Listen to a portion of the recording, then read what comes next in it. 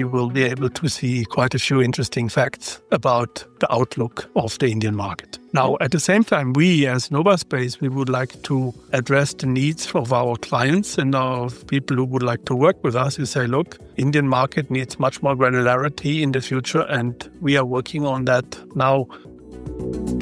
Hey, SpaceWatchers, and welcome back to Space Café Radio. Today we have some very interesting announcements to unmantle. It's the announcement of Novaspace to open a new office in India. And I have the great pleasure now to sit together with Surbhi, Dalmia, the upcoming managing director of the Indian office, and Raine Raine and Surbhi, how are you doing today?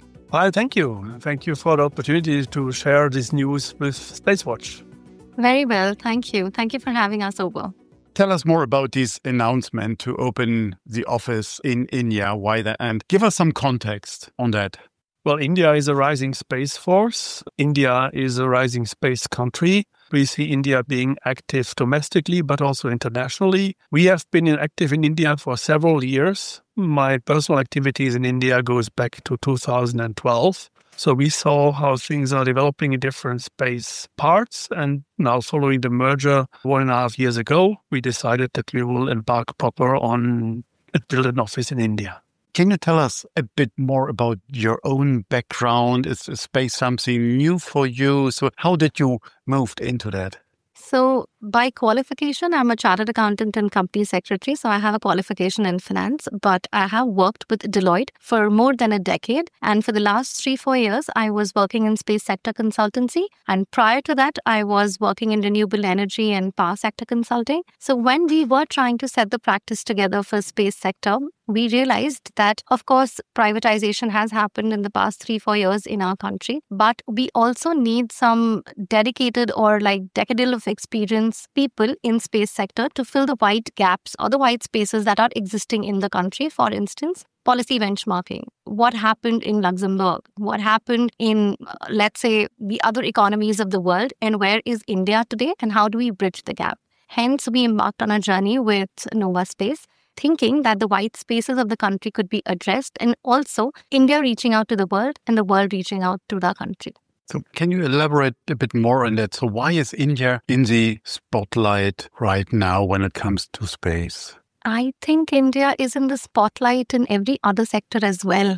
Fair point on that. But as we are space geeks, we want to see the space angle. No, I think the Prime Minister of the country is interested. I think the government norms and the reforms that we are seeing in the sector. So we know that the government is inclined to have space as one of the transformational sectors. But to be fair, space is not new for the country. We have seen ISRO making positive strides since, a couple of decades now.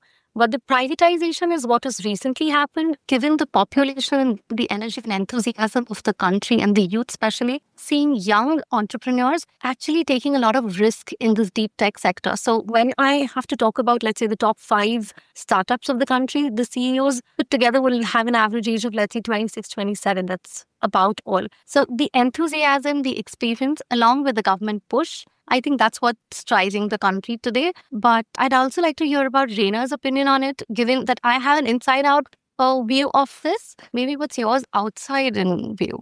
Yes, we have seen that India is getting much more active. We see news companies coming out of India. We see people working in the field, especially in the downstream sector. We see launch companies popping up and inquiring for our services. So at the same time, India is just a significant player in the world economy, and especially in serving also the global south. With space technology and space services, we see a lot of potential for the country, but also a lot of potential for us. As a globally leading consulting firm, I think we just cannot ignore India. We have to be active there.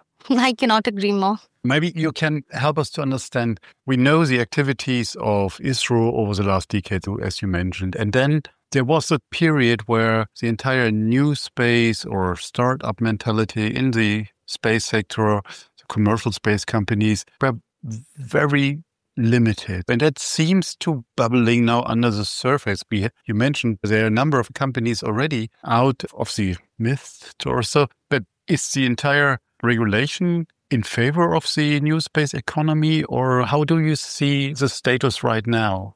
Definitely, the entire regulation is in favor of the startup ecosystem. So we saw the launch of InSpace, that is the designated regulatory for the sector. We saw the inauguration of ISPA, that is the Indian Space Association, that was formally launched by the Prime Minister himself. And in fact, it was one of a kind launch because the Prime Minister himself was available for 2.5, 3 hours at the time of the launch. So all of that, we have seen the driver being the government and the regulators to push and drive it. So all of these developments have happened only in the past 3-4 years. Prior to that, we only had ISRO. Once InSpace was launched and formed, and then ISPA was launched and formed, and then we had so many startups. So to give a perspective, in the last 3 years, we have seen about 250 plus startups that have emerged in the sector. As compared to, if I have to quote, prior to that 3 years, we could only have 50 or 60 of them, that too doing job work of ISRO. Not exactly doing something transformational or trying to have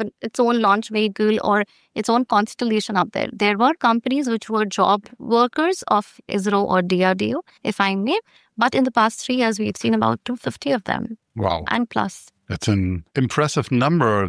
Taking our German ecosystem, we're talking about 100, 130 companies in the space sector in total. Okay, fair point. We are just 88 million people here in Germany, not 1.3 billion like in India. But it's an impressive number. Raine, how do you see that? Absolutely. And then also in the adjacent services. When we were recently in India, we met several VCs who are increasingly specializing in space, in deep tech, one of them entirely into space. We see private equity funds looking seriously at opportunities, others looking at financing carve-outs from the state space system. So there is something happening in India and we want to be part of it. What are your and your team's expectations, Raine, to the office in India when it comes to growth, and what areas are you tackling? Because space is a wide area. Yes. Look, number one, all our 4 business areas, management consulting, technology consulting, executive summits, and market intelligence already see work and inquiries from India, and some of them have been serving India. From the most visible part, back in September, we had an Indian delegation of over 20 people visiting our World Space Business Week, and they realized this is a perfect platform to reach out beyond that. Market intelligence, if India is a growing part of the market, we need to have people on site and locally to research and help substantiate our global market research further. And of course, management consulting, which is the main part and the main ambition that we have in the country. And the work locally cannot be delivered by Western resources or Eastern resources from Japan. We have to provide expertise with local domestic people who have the credibility, but also the cultural understanding. What is your footprint in Asia for Novaspace, Raine? Currently, we have a good handful of people working in East Asia, in Tokyo, in Singapore, and, okay, it's not exactly Asia as Australia. We serve the Middle East and Asia largely from Europe. And so we believe that by building a team in Bangalore, we should be able to serve potentially also other parts of the world from that region. So what are your expectations in terms of growth of the team? So with how many people will you start? And then what is the plan, the projections? So I think we are going to take it as we go along. We are trying to be very frugal in that way. Like we'll be starting with a small team because we are a consulting firm. We don't really are into manufacturing or something that we need like a 50 people on an 80-member team. So we're going to start with a lean team of about, let's say, 3-4 of us. And then as we go forward, as the geography responds to us and also the allied countries maybe, we are going to hire. And the office, as Raine just alluded, will be in Bangalore. Is there a particular reason for Bangalore over other major hubs? So one would be that I'm based out of Bangalore. Okay, but the point other taken. with the other, of course, and the most important reason would be if we are to map all of these startups in the Indian map, about 80% or more are from Bangalore. Okay. So then again, and ISRO is headquartered in Bangalore. So we want to be as close as possible to the humdrum of the sector. No, that explains it perfectly. How does the interface to Paris or to Munich will look like? I think that sets us apart from other consulting firms. We are operating as a global team with functional special teams that work more closely together. Obviously, not everybody will be working with India at once, but we have sufficiently distributed capabilities in our team worldwide, all the way to Montreal and Washington, D.C., where we have specific knowledge that we want to make available to the Indian market, but also them sourcing potentially expertise or additional workforce from the Indian market. We are not cut into country organizations. We are not cut into two departmentalized sub-practices. So that will be a strong opportunity for us that we can now use. And also to add to that, currently, I think the managing partners of Novaspace are about 6 of them, about 7 nationalities. So they're as global as it can be. Okay. I would like to come back to the expectations towards the Indian market, to the Indian space sector. It's a booming one, but if you put it into numbers, what are the expectations? We know from the global market, and there's this $1 trillion, $1.8 trillion economy on the horizon, whatever numbers they're in. But can you give us some insights from the Indian market, what the world can expect from India in terms of So it is a published report of InSpace, which says that space sector is going to be about a $44 billion market by 2030. So it's a published report. There was a study done, and the analysis and the outcome of it was that we are expecting the size of it to reach 44 billion. And in what areas, if you break it down a bit more? Defense definitely would be one of them, and defense and downstream to be majority of it. So you don't see the launcher companies as one of the upcoming markets in its definitely see that, but if I have to make a comparative between in the value chain, let's say, downstream is what? Yeah, no doubt, but upstream is a cool part of it, obviously. Yes. So what is cool about that, then I think you will be able to read a lot just about these days of the Indian market. Now, at the same time, we as Novaspace, we would like to address the needs of our clients and of people who would like to work with us. You say, look, Indian market needs much more granularity in the future, and we are working on that now. We've been doing this from the outside. We've been using third-party resources, but also now we have a team on the ground who can help deliver that promise. Good. Anything I missed about the opening of the office in India? Anything that is on your heart that you want to share with our audience? Well, we're looking forward to meet the actors of the Indian space ecosystem at the event here happening this week in Bangalore, in the Bangalore Tech Days, but also at the Indian Space Conclave. In those events, we're launching the activity. And of course, in the coming weeks and months, we'll be there. We'll be on the ground, and you will see myself and other partners regularly visiting the country.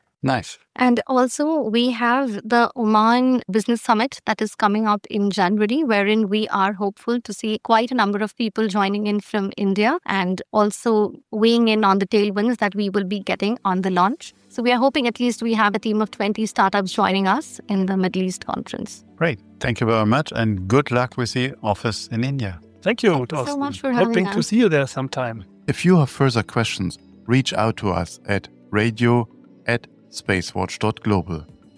If you like these or other episodes of Space Café Radio, leave us a rating on your preferred podcast platform. It is the currency of today.